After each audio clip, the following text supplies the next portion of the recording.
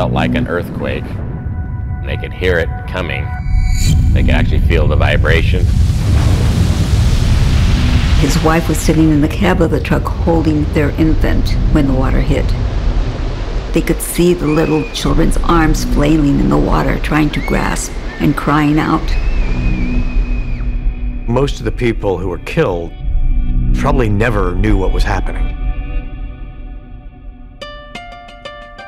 The failure of the St. Francis Dam is as much a social, political story as it is an engineering story. It was a gargantuan construction project.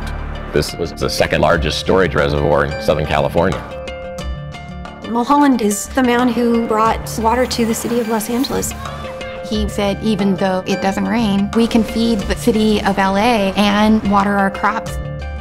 It very much follows on the idea of manifest destiny.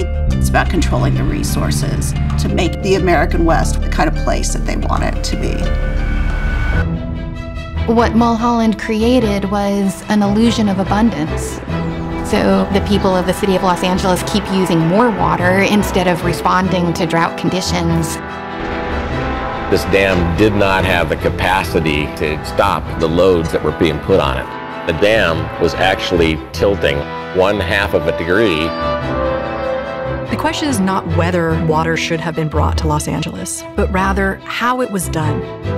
Because the consequences are so devastating.